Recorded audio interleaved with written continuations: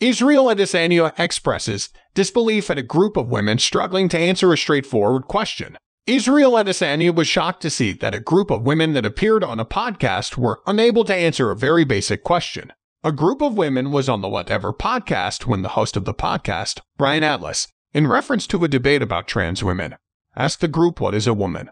None of them were able to answer the question directly. While some were unable to define a woman, others simply refused to answer out of fear of invalidating a certain group of people. Israel Adesanya could not understand why women were not able to define what makes them women or what defines one. Former UFC fighter Jake Shields also chimed in and replied to Adesanya's post, saying, "Former champion Adesanya is currently preparing for his next fight as he looks to make a return to the UFC. The New Zealand native lost his belt last year to Alex Pereira, the only man who had knocked him down until then. The pair will now fight in a rematch at UFC 287 on 9 April. Israel Adesanya watches all the major UFC fights with his friends and uploads his reactions to them on YouTube. So naturally, the last Stylebender was watching UFC 285 as Jon Jones fought Cyril Gane for the heavyweight title. The New Zealand native shared a shocked reaction when Jones ended up winning the fight within seconds of the very first round.